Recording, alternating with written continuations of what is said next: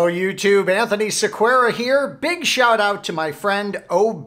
That's Kevin O'Brien from UMass in the 1980s. Kevin's watching these series of videos that we are using to speed up our Windows 10. In this episode, we need to talk about hard drives. It's pretty funny.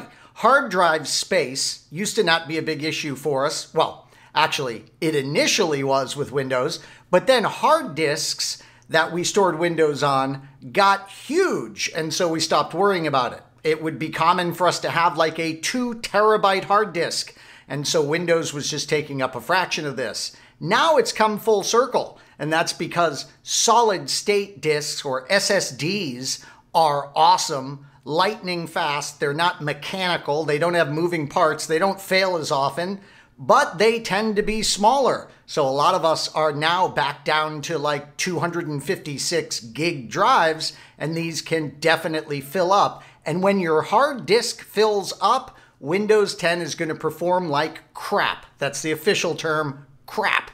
So we want to make sure we avoid this. We want to make sure that we always have plenty of free disk space when it comes to our Windows 10 systems. Let's take a look at how we can ensure this.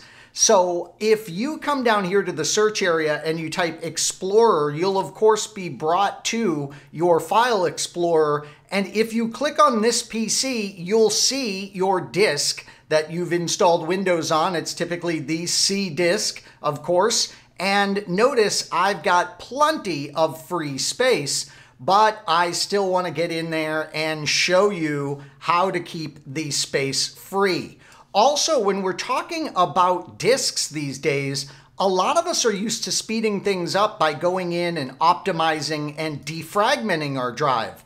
The great news is we don't really have to worry about that much anymore.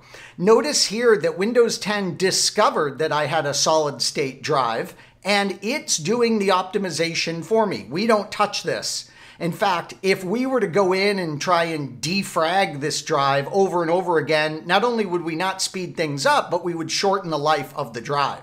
So typically, we're just letting Windows 10 handle this for us. We don't need to do anything. So what about cleaning up space? Well, there's this great disk cleanup utility here.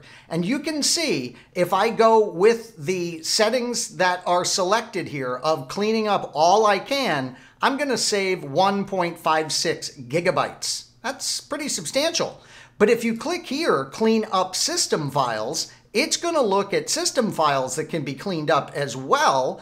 And you'll typically discover you can save a whole bunch more disk space. Look at this, there's 8 gigs under the Windows Update cleanup. So that's substantial. So I'll go through now and I'll make sure everything is turned on as far as cleaning this disk up, and I'll say okay, and I will delete all of these files. Now, a couple of things to keep in mind here. With those Windows Update files, with me tossing those out like that, I'm not going to be able to roll back to my previous version of Windows before the update. But I know I don't want to do that, so I have no problem cleaning up those files. But definitely something to keep in mind there.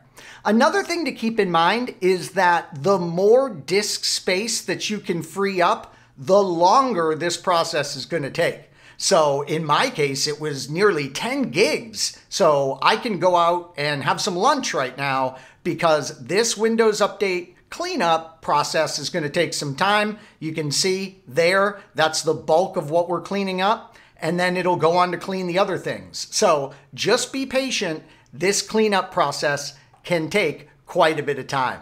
So here in the second part of our series on speeding up Windows 10, we took a look at the hard disk drive. We want to keep plenty of free space on the disk drive. I said hard disk drive. We know today we're typically dealing with those SSDs. No matter what type of drive you have, keep plenty of free disk space on it. This is another powerful tip to getting the most speed out of your Windows 10.